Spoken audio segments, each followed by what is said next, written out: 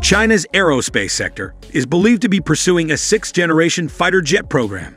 In September, the commander of the U.S. Air Combat Command, ACC, General Mark Kelly, indicated that China is on track to create a sixth-generation fighter, while reiterating the necessity for the U.S. to launch its next-generation fighter before China does. The U.S. Air Force has to make sure we get to sixth-gen air dominance at least a month before our competitors, Kelly stated while addressing the media during the Air and Space Forces Association's AFA's Air, Space, and Cyber Conference. The U.S. is also pursuing the Next Generation Air Dominance (NGAD) program, which involves a manned sixth-generation stealth fighter jet with sophisticated and never-before-seen capabilities. However, top USAF officials are known to be concerned about the Chinese sixth-generation program, of which there is no official or trustworthy evidence in the public domain. Notably, the designs of a tailless combat aircraft presented at this year's version of Zhuhai Air Show had previously featured in publicly available Chinese aviation engineering white papers.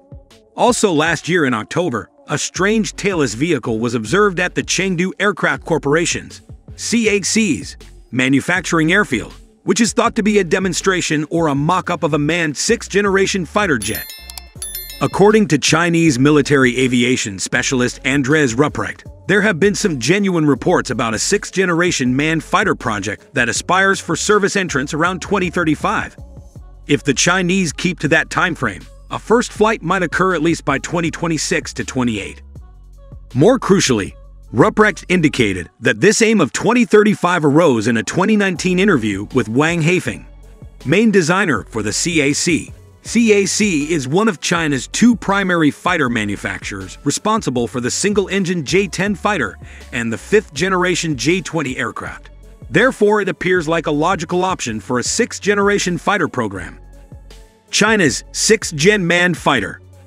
During his remarks at the AFA conference in September, General Kelly said that China's outlook towards sixth-generation air power, including future manned fighter aircraft, is similar to that of the USAF, which includes an exponential reduction in signature, exponential acceleration of processing power and sensing, and the ability to iterate improvements aided by open mission systems.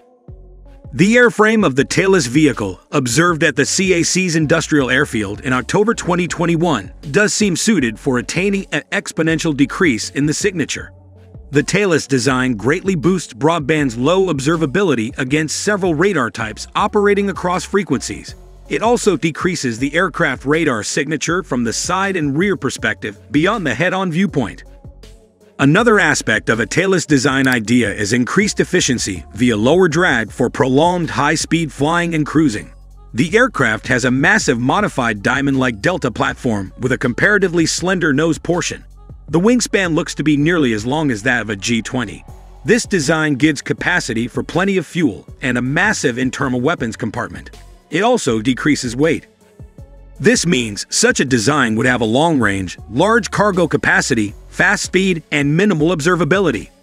One of the limitations of this design might be the difficulty in obtaining stability without vertical tails, which could restrict maneuverability. However, this might be mitigated to some amount using thrust vectoring. Some unsubstantiated rumors say the aircraft might likely employ a thrust vectoring control (TVC) engine based on WS-19 turbofan engine.